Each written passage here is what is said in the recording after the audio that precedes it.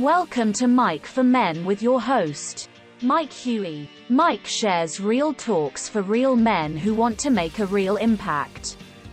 In today's episode, Mike shares lessons from the unknown but greatest strategic thinker America has ever produced, John Boyd.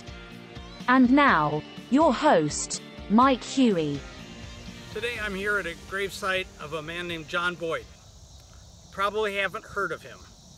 And yet the book about his life is recommended on Department of Defense as almost the #1 recommended reading for Department of Defense, Department of Air Force, Department of Marines for military strategy and leadership.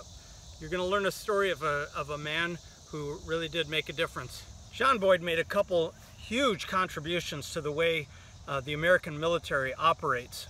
The first one I wanted to share is his fighter pilot experience. You see, he was with the Air Force. He fought in Korea and Vietnam. He just missed World War II at the very tail end of it, didn't get to get deployed.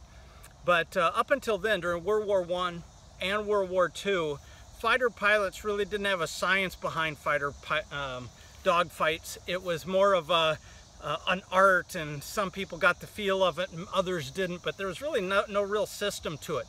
John Boyd is the first person who really codified how to do dogfights. And he even, as a fighter pilot, that wasn't good enough for him. He actually went and studied physics and propulsion, and he actually documented and codified the best way to do aerial dogfights. And that was a huge contribution. It had never been done. It was radically different than anything else.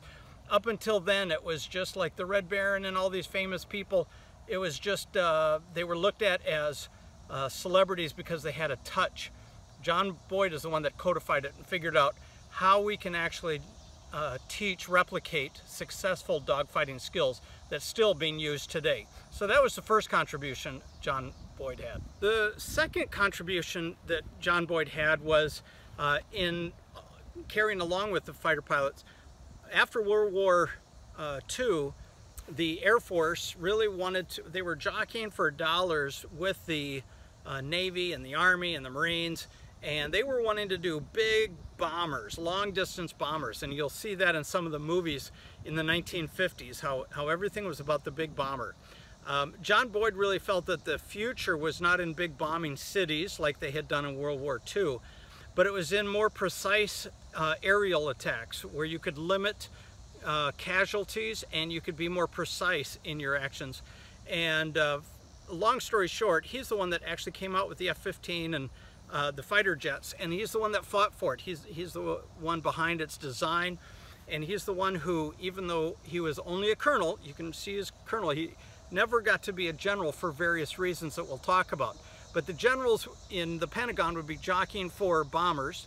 They'd be putting proposals together, and he had to use his strategy, which we'll talk about in a second, to outfox the generals and get his fighter pilots through. And so what he would do is he would let the generals think that he was losing, that they had a superior product, that they had superior proposals, and then at the last minute he would do an end around and come in with information that nobody had until the precise moment. But because of that, today we have more F-18 fighter jets than we do big long-range bombers. In fact, my daughter, who served in the Navy, said that the Navy now has more fighter jets than the Air Force does, and that is in direct correlation to one of the things that John Boyd did for us. One of the things that John Boyd did in creating a team is his team members actually followed him almost with a frenzy, and one of his quotes that he kept telling the team at the Pentagon was that you can either be somebody, i.e. get a star on your shoulder, or you can do something.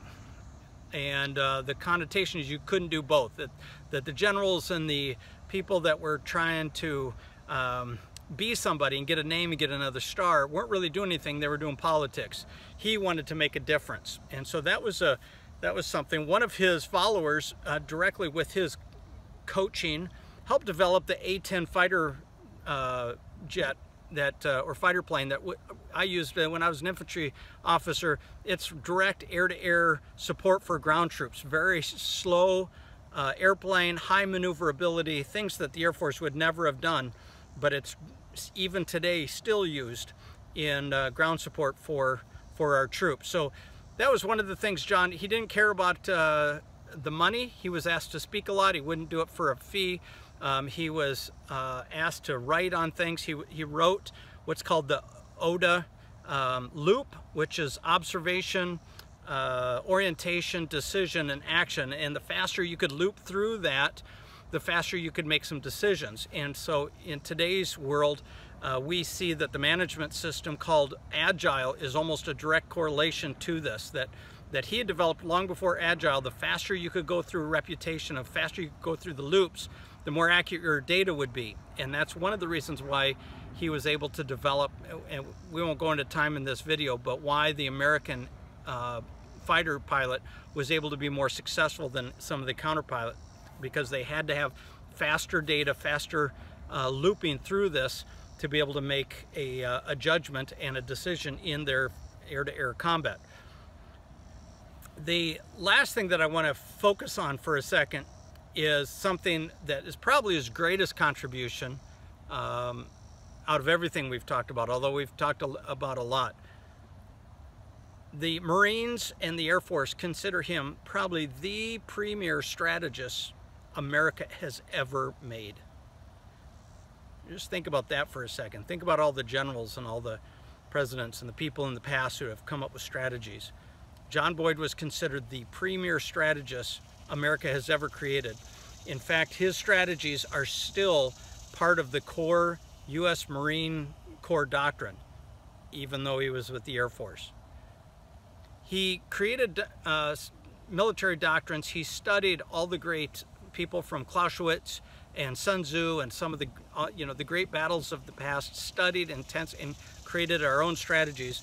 So much to the point that when the first Gulf War happened, General Schwarzkopf was going to line up the troops in Kuwait and just plow right through. And General Powell said, no, I want you to hold off on that strategy. I want you to go listen to John Boyd over at the Pentagon.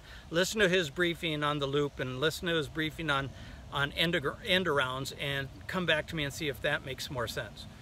Schwarzkopf decided to apply the lessons he learned from John Boyd. And if you look back at your first Gulf War, he did what's called an end around, and that war ended in just 100 days. So even though we were the #1 military power, we were going up against #4 at the time. And yet we did it in 100 days because of the strategies John Boyd had. So he's still in use today. His doctrines are still being credited in the Marine doctrines, and so huge strategist. So just a couple takeaways from the life of John Boyd that you could apply.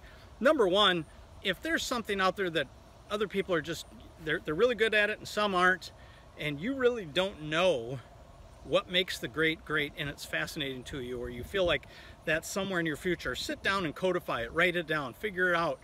Make it so that it's replicatable, because if they can do it, you can do it. You just got to figure out what exactly it is that they do so that you can do it. So that's number one. Takeaway number two is, I like his quote that you can either be somebody or you can do something. Fame is a huge addiction. Fame is a huge seductive force in our culture today. A lot of the people on YouTube channels here are trying to become famous. I want to encourage you, make a difference. And by making a difference, some people may consider you famous, some people won't, but you're making a difference. So just remember again, the world needs your life. They need your love, and they need your legacy. Thank you for listening to Mike for Men. If you enjoyed listening to this in a podcast, please subscribe and give us a review. If you are watching this video, please subscribe and click the bell below so you will know when the next episode comes out. If there is a topic you would like Mike or his guests to address, please write them in the comments section below. Again, thank you for listening.